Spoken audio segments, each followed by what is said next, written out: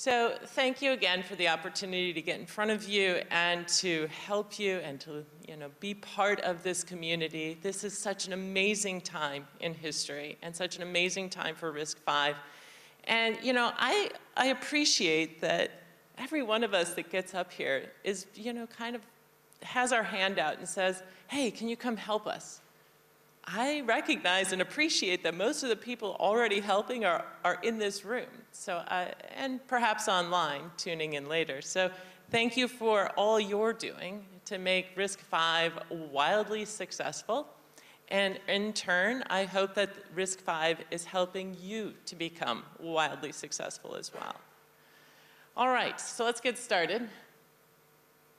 When you look throughout history over the course of time, whether it was the hunter-gatherer stages of life or villages on a prairie somewhere or early industrial revolutions or open source technology, when we face challenges, the best, most long-term durable solutions are when we come together, not when we go off and do things in isolation.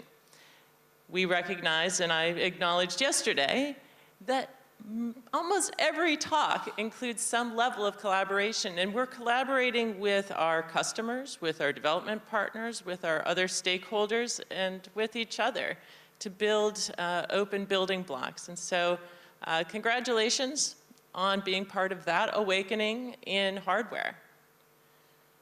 So it's all about opportunity.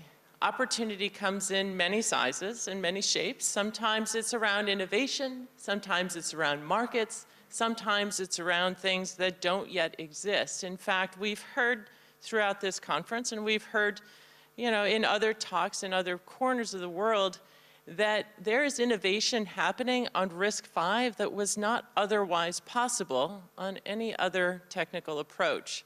And that is a testament to what we can do here, as well as, kind of opens up the doors of possibilities as we move forward. How many markets have a more than 100% growth rate predicted?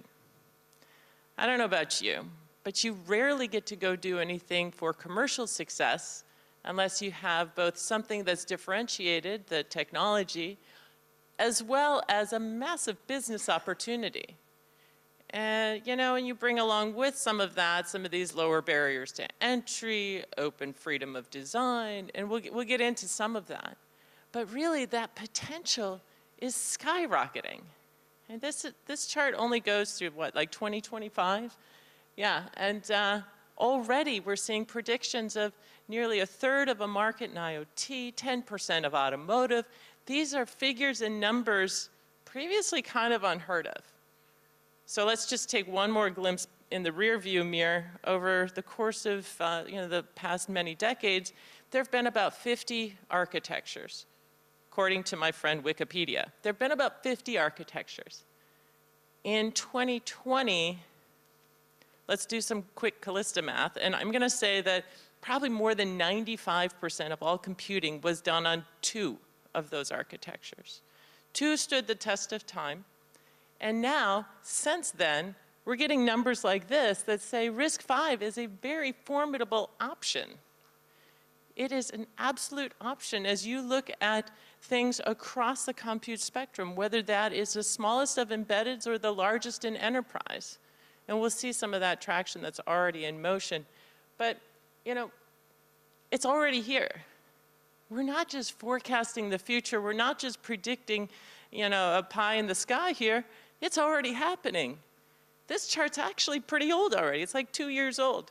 Already, nearly 1/4 of designs are incorporating RISC-V in at least one core. You've heard lots of stories already, and you'll hear a few more today about where we see that success, where that traction is already happening in market. But why? Why RISC-V? Why not one of the other 48 architectures? Unless RISC-V was one of those. Because RISC is not completely new news. It was invented back in the 80s and refined, and now we're on version 5. No, there won't be a version 6, just in case there's any lingering questions on that. Because hardware is something that needs to stand that test of time. you need to freeze it. It acts more like a, it's a frozen specification, acts more like a global standard than it does open source software. While we practice many of the collaboration aspects of open source software, at the end of the day, we don't get to issue as many patches. We don't get to change our mind as often as our software friends do. But we need each other. We need frozen hardware specifications, and that's what our group does to bring it all together. So there are a couple of big reasons, two big reasons, technology and business. On this chart, you'll see a word that appears many times, some version of the word free, right? Now, obviously, nothing comes for free in this world. It comes through blood, sweat, tears, and sometimes cash, right? So, but for us, there is freedom. There is freedom in the technology, freedom of design to go off and open doors that had previously been closed, freedom to take a more modular approach to that development. Many proprietary architectures start with a nice small base of like 1,500 instructions. We have like 47. So it truly means that you can pick and choose exactly what goes into your design rather than be burdened with the entire thing and have to sort through how do I precisely optimize to that design. And then there's the business freedom, the business opportunity of 100% growth rate here and 80% growth rate over there. We are really putting processors into just about every corner, from autonomous vehicles to autonomous tractors. And you see these types of implementations happening not just in automotive or in embedded, but in enterprise and HPC. I mean, we've got a whole bunch of people here from Barcelona Supercomputing Center, folks collaborating across different institutions. I gotta say, Europe is winning when it comes to HPC and RISC-V. And we're really impressed and really proud to be part of that larger community. So technical reasons, business reasons, you can go to the boss and say, you know what? When we try this new thing, when we try this new disruptive differentiation on our data center, in our automobile, let's try it on RISC-V. Let's see what we can do. Because that argument has already taken hold across many different sectors. I don't have like one of those handy monitors. Well, we have handy monitors here, but they're not seem to be working. So I told you yesterday, for those who tuned in yesterday, for those who didn't, I'll catch you up. 2, 4, 8, and 12. So last year, we sat around at a lunch table. We hadn't even started drinking yet. We sat around as a board at a lunch table and basically got out a napkin and started writing down, well, how many cores do we think are in market, right? We came up with the number 2. 2 billion cores in market. And then our friends at Deloitte came out with this great study that says, you know what? RISC-V is going to double. Oh, that's kind of like one of those 100% growth rates. Yeah, RISC-V is going to double in 2022. So, we'll see 4 billion this year. And they're going to double again in 2023. So that brings us to 8. Well, I think Mark already stole the punchline earlier today. We discovered that those numbers were wrong. That's kind of a good day for us. Those numbers are just too low. There's a lot more going on than 2, 4, 8. In fact, our friends at Andy's came out and said, well, actually, hold on. We did 3, and then, in March, they said, well, maybe there was 10, and so then we went back and we just said, well, okay, so if we add this, carry the 1, we did some more, we'll call it Calista math, because this is an imprecise science, right? It may need some reverse engineering from Joanna and team, but, we went back and we did an estimate. We said, all right, so we're going to go with 12 billion. Now, let's see if Deloitte's right. Are we going to double that in 2022? Again in 2023? We are moving very quickly, and there's massive investment going on. Our friends from Intel, they did something really bold. they have planted a $1 billion flag on RISC-V. Now, I want to remind us that back in 2001, there was another company that planted a $1 billion flag, Linux, right?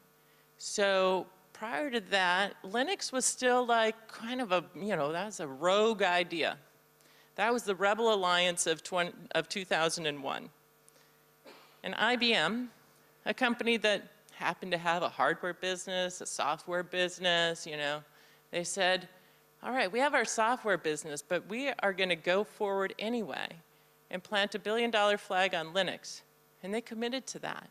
And folks were just like scratching their heads. Wow, that was a really dumb idea, right? Was it? You can have a both-and kind of strategy here, folks. You can absolutely play in multiple games at one time, multiple architectures, multiple software strategies. That's called diversification. It's almost like investments 101, right? Do you put it all on one stock, or do you try and diversify? It's the same thing when you look at a business, when you look at a technology. All of the hyperscale friends I have, they are all working on multiple things back in their research departments to say, well, I don't know, we got to start looking farther into the future. And that's another thing that we get to do in hardware. We're not just looking at the next quarter, we're looking at the next decade, right? When we make those types of decisions, we can't just decide for today, we have to decide for the many tomorrows in front of us. So thank you, Intel. We're going to hear from them all about the details of this strategy, or as much as they can share with us today.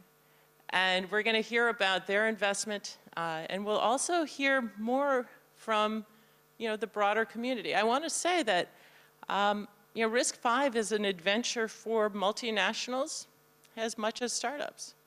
Here you see the first double unicorn investment funding round went to Sci-Fi.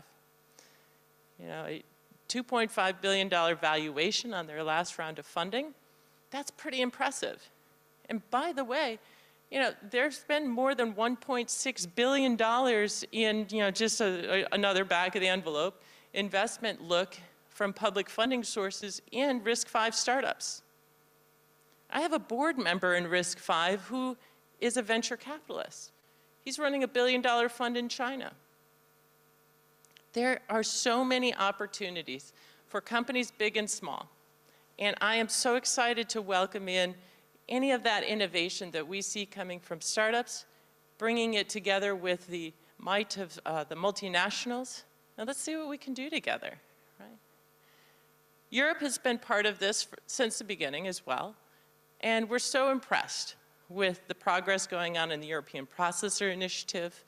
We're involved in 4 different calls and proposals from the European Union on funding around open hardware. Guys, let's think about it for a second.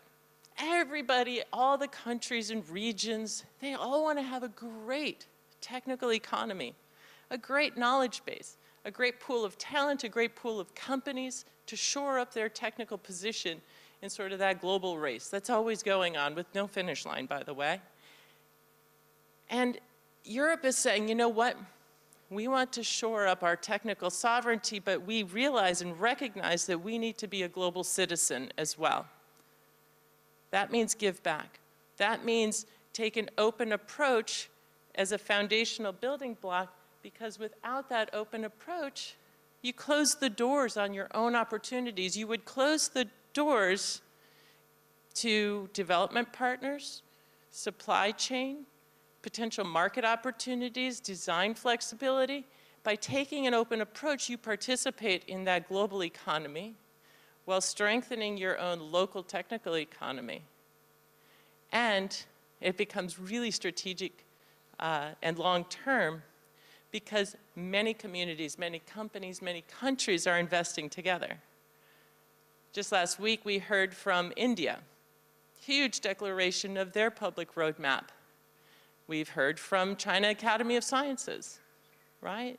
They are a couple of our premier members, and they are a couple of our development partners. I gotta say, I gotta hand it to China. China Academy of Sciences has been one of our strongest development partners and contributors at scale that we've seen in RISC-V. It's very impressive. And we are looking to cultivate development partners elsewhere in the world as well. So I'm going to give you a quick run through. I'm sure I'm running out of time already. I have 10 minutes left, so we're going to keep going. So the data center. So Alibaba has been a leader in the data center in cultivating RISC-V in SoCs across their portfolio. And they have been, a great contributor of bringing some of that to open source as well. When it comes to data center applications, we see a lot transpiring in additional differentiation, so AI and ML and other features that bring a competitive value to a portfolio, more so than a rip and replace of the entire processor that they've been running on. That's a career move to tell the boss, hey, let's rip out that big investment you've already made in favor of this new technology. One toe in the water at a time is generally the approach here, but there are some like Alibaba who are very strategically committed to RISC-V, as we see here, along with several of these other examples. Again, this is looking to be very strong growth. There are a lot of CPU opportunities in the data center, and this is an area that we're seeing grow very rapidly. Telecom and communications. Yesterday we heard from Andes, or maybe it was the day before, they're all kind of coming together now, about some of the adventures that they're having in mobile as well. And one of our members, MediaTek, is using RISC-V in their cell phones, right? This is not the primary processor yet, but for very critical features like Bluetooth and network, those are kind of the two things I rely on my phone for quite a bit. And so relying on RISC-V and continuing to grow and cultivate that has become very important. And you see additional things such as Alibaba's port to Android 10 and now 12. And we fully expect to see more traction going on in this space. In automotive, very fast growing sector. This is, again, is an area where we expect to see more than 10% of moving on to RISC-V. And so this is something that, one of the most encouraging things I see here is the level of partnerships that we have going on. Whether it's Andes or Renesas or NSI Taxi, we see a lot of collaboration going on here in the supply chain to help support automotive technology. I know it's important to me to think about, where are we bringing some of those driver assist or autonomous safety features? And safety and security is paramount in automotive, as it is in aerospace and in other applications. Consumer and IoT devices. So this is one of those greenfield opportunities that, I would say didn't exist several years ago. We didn't have as many smartwatches. We didn't have as many Bluetooth-enabled earbuds. These are things that are shipping at scale already. AI and ML, it kind of seems to be the biggest buzzword these days. You've got to put AI in everything. In fact, we're seeing that also in edge computing. So where you can bring more of that advanced functionality, more of that advanced compute to the edge, you are saving cycles on your entire paradigm. So this is like, this is like a book, and there are many pages missing, right? There are many stories that couldn't fit on the page, and I have font control issues, so I'm not going to cram them all on there. But you can have these, and I would welcome your stories too. I would welcome those as I go around and tell our story. Here's a picture of Joanna. This is the one that she gets sent a lot. But this is something that's really important to us. Where are we taking high performance computing? How does that relate into some of these other industries? How do we more broadly commercialize some of the impacts that we can get from high performance computing across other types of workloads? And we're continuing to see this grow. This is a chart you saw from Mark. As you can see, we share charts a lot here. And this is, again, an indication of a chart that has been cultivating over time that didn't used to have quite as many logos on it. And it's so exciting to us to forge alliances with a couple dozen organizations today where we are collaborating on regional or technical or industry-specific types of initiatives. If there are organizations that you think we should collaborate with, please let us know. Just as much as I encourage you never to work in isolation, RISC-V International doesn't work in isolation either. We must continue to team with the many different stakeholders on this chart. In fact, we're shoring up our software ecosystem, as you've heard. By the way, we're hiring somebody to help us with that as well, because there's so much work to do and so much opportunity. And this is an area where we fully expect to accelerate. It's not going to take us decades to get up to parity or even surpass where many are today. We're doing this at warp speed for all practical purposes. RISC-V International has continued to see that growth. This curve continues to kind of grow. I think I have to add a couple more months on there and we'll get it up to speed. But more than 2,700 members. So we grew like more than 130% last year. We grew more than 130% the year before that. That's the investment, dedication, and passion for RISC-V that is coming from this community. And that's something that we couldn't do without. As you can see from this chart, we have stakeholders in every corner of this community as well. And that's something that kind of solidifies the value of RISC-V for all of us. If you are dependent on only one organization or a handful of companies for your strategic future, there's a lot more risk in that scenario.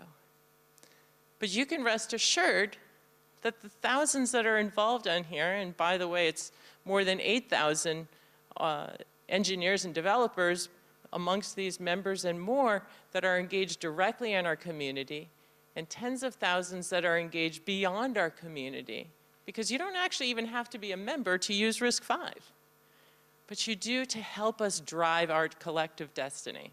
And if you have companies that you're working with, organizations you're working with that are not members of RISC-V, I really encourage you to have them give us a call. Join us in helping to cultivate the technical artifacts and other things that matter most to your business, to your success.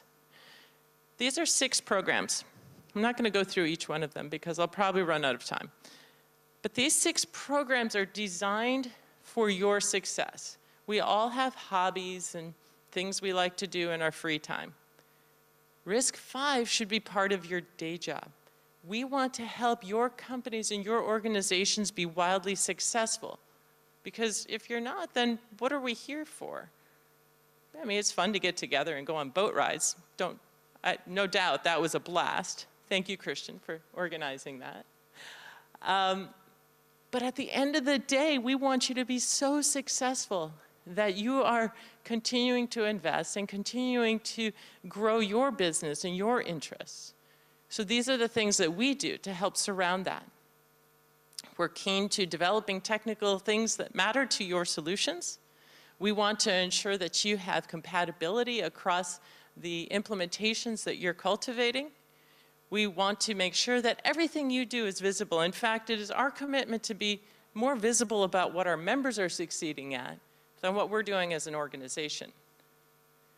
We are also committed to kind of building and growing talent out in the industry. One of the biggest things I'm hearing is, where can I find more RISC-V engineers? So if you're an engineering student, the future is real bright. And I can encourage you to get your name out there. Make yourself known. But we're putting together online programs. You'll see RISC-V certified engineer type programs, as well as training partners and a collaboration across universities.